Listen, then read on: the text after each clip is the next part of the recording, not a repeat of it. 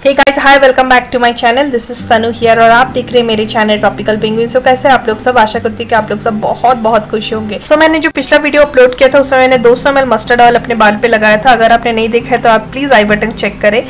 और उसके बाद मेरे बहुत सारे अच्छे फ्रेंड्स ने मुझे उस पर कमेंट किया कि मैं कंसर्न हो रही हूँ कि तुम अब ये मस्टर्ड ऑयल कैसे रिमूव करोगी अपने बालों से और तुम्हें कितना बार शैम्पू यूज़ करना पड़ेगा, कितना टाइम शैम्पू यूज़ करना पड़ेगा। तो मैं सबको बता दूँ, एक्चुअली मैंने कोई भी शैम्पू यूज़ नहीं किया उसके बाद, और उसके बाद मेरा बाल देखिए ऐसा हुआ है कुछ। इनफैक्ट मैं शैम्पू यूज़ ही नहीं करती हूँ लास्ट 10 मंथ से, और मैं कह सकती हूँ कि मेरे पूरे ज़िंदगी में मेरे बाल इतने हेल्दी कभी भी नहीं हुए। मुझे बहुत कॉम्प्लीमेंट मिलता है मेरे बालों के लिए। तो आज मैं आपको वही शेयर करूंगी कि मेरे लाइफ में शैम्पू का ऑल्टरनेटिव क्या है और कैसे मैंने मेरे ड्राई डैमेज बालों को मैं नेचुरली कर्ली में कन्वर्ट कर पाई, और अब मैं मेरे बालों से बहुत खुश हूँ और ये हेल्दी है। तो इस मेथड को कहते हैं नो पू मेथड। इसमें शैम्पू यूज़ नहीं होता है, इंस्टेड नेचुरल प्रोडक्ट्स यूज़ होता है। मैं इसमें और भी बहुत सारे यूज़ करती हूँ, लेकिन आज मैं आपको लेमन और शुगर वाला बता रही हूँ। तो वीडियो देखने के पहले प्लीज़ मेरे चैनल को सब्सक्राइब करें और उसके साथ पे जो बेल आइकॉन है उसे आप क्लिक कर दें ताकि मेरे चैनल को हर एक नोटिफिकेशन आपको मिले। चलिए देख लेते हैं कैसे हम लेमन और शुगर से हमारे स्काल्प को क्लीन रख सकते हैं और अपने बालों को हेल्दी रख सकते हैं। तो ये जो हेयर वॉश है इसके लिए मैं 2 ही इंग्रेडिएंट यूज़ करूंगी। एक है शक्कर यानी शुगर और एक नींबू। तो एक बाउल में मैं 3 चम्मच शक्कर ले रही हूँ और उसमें मैं ऐड करूंगी नींबू का रस। यहाँ पे मैंने एक नींबू लिया है और उसे मैंने हाफ कट कर लिया है। आधे का मैं रस निकाल के दे रही हूँ शक्कर पे और आधा मैं रख रही हूँ दूसरा डेमो के लिए, जो कि इसी हेयर वॉश में यूज़ होगा। लेमन और शुगर का ये हेयर वॉश लेने के पहले आप पहले अपने बालों को अच्छे से पहले ऑयलिंग कर ले। मैं आपको रिकमेंड करूँगी जो होममेड हेयर ऑयल होता है वो आप यूज़ करें। अगर आप होममेड हेयर ऑयल का रेसिपी देखना चाहते हैं तो आप आई बटन पे एक वीडियो दिया है, आप उसे देख सकते हैं। मैंने उसमें एक बहुत अच्छा एक ऑयल का रेसिपी शेयर किया है। तो चलिए देख लेते हैं कि लेमन और शुगर स्क्रब से कैसे हम अपने हेयर को वॉश कर सकते हैं। सो मस्टर्ड ऑयल लगाने के 3 घंटे बाद ही मैंने हेयर वॉश किया। तो आप देख सकते हैं मेरे बाल पे कितना ज़्यादा तेल है। तो फर्स्ट स्टेप यही है कि मैंने बाल को धो लिया, जस्ट वाटर से वॉश किया।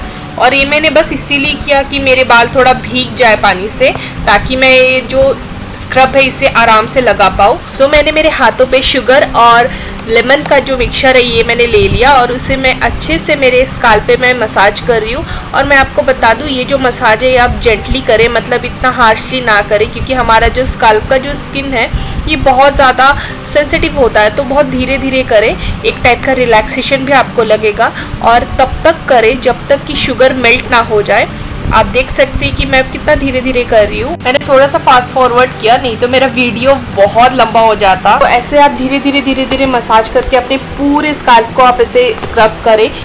जिनको भी ऑयली स्काल्प का प्रॉब्लम है उनके लिए ये मिक्सचर बेस्ट है, मतलब बेस्ट से भी बेस्ट है। मैं ये 100% आपको बोल सकती हूँ।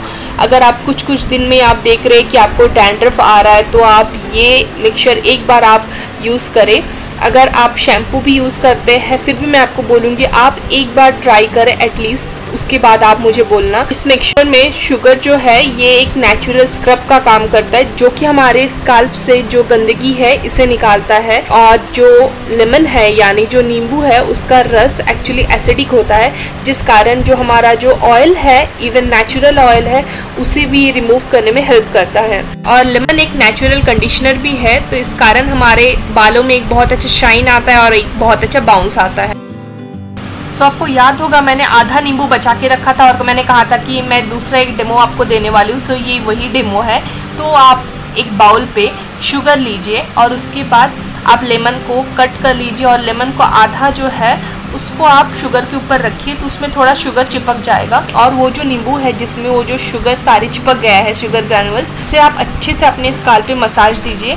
और तब तक आप मसाज दीजिए जब तक कि आपको फील हो कि शुगर डिज़ोल्व हो रहा है। और ये जो पूरा मेथड है करने में हार्डली आपको 10 मिनट लगेगा। सो यहाँ पे मैं अपने पूरे स्काल्प पे मैं लेमन और शुगर का जो मिक्सचर बाकी था वो मैं लगा रही हूँ।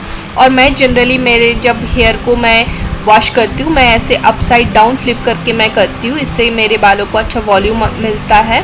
और इसके बाद मैं ये सारा जो मिक्सचर है ये लगाने के बाद मैं मेरे बालों को धो दूंगी। यहाँ पे मैं यूज़ कर रही हूँ नॉर्मल पानी। मैं यहाँ पे लूकवार्म वाटर या फिर हॉट वाटर भी यूज़ नहीं कर रही हूँ। मैं मेरे बालों पे कभी भी गर्म पानी यूज़ नहीं करती हूँ। मैं जो नॉर्मल टेम्परेचर में पानी होता है मैं वो यूज़ करती हूँ। इससे मेरे बाल बहुत अच्छे से अभी हेल्दी हो रहा है। मैं पहले गर्म पानी यूज़ करती थी, उससे मेरे बाल बहुत ज़्यादा ख़राब हुए हैं। सो ये बहुत इंपॉर्टेंट टिप है कि अपने बालों पे हर वक्त आप नॉर्मल टेम्परेचर या फिर कोल्ड वाटर यूज़ करें, हॉट वाटर इस्तेमाल ना करें। बाल पानी से धोने के बाद मैं लगा रही हूँ उसमें लीव इन, और एज ए लीव इन मैं इस्तेमाल कर रही हूँ इन लीव इन का कंडीशनर।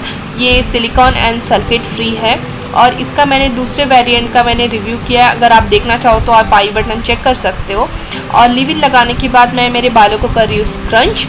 सो उसके बाद मैं अपने बालों को एयर ड्राई कर रही थी, एंड ये जब मेरा बाल था तब 70% ही ड्राई हुआ था, थोड़ा बहुत बाकी था। मेरा बाल हाईली पोरस है, इसीलिए ड्राई होने में बहुत वक्त लगाता है।